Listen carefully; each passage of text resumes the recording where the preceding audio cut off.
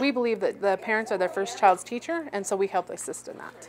Kids are arriving this morning to play, interact, and learn. Making sure the activities are appropriate, the children are getting to the levels that they need to be at. The environment isn't too structured, though. That's kind of the point, learning without knowing it. I think that's an aspect of a good program, is that it's happening naturally, and it's not being forced on the children.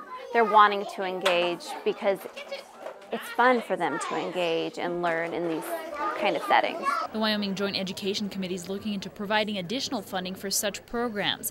A task force presenting data to legislators told them putting money into kids at a younger age yields far greater rewards. They're getting, some of the social studies side of things. I'm part of a community. What does that look like? How do we participate and interact with our communities? Reno's center is for profit, but places like Natrona County Early Head Start could definitely stand to benefit. So the sequestration has kind of impacted our services or our operations, but we're really focused on maintaining quality services and stuff like that, and looking at other grants and stuff that we can try to reach. They hope to keep providing services for kids of all income levels. We've had some staff that have been riffed, and we've had some programs that we've had to realign just to make it better for the children.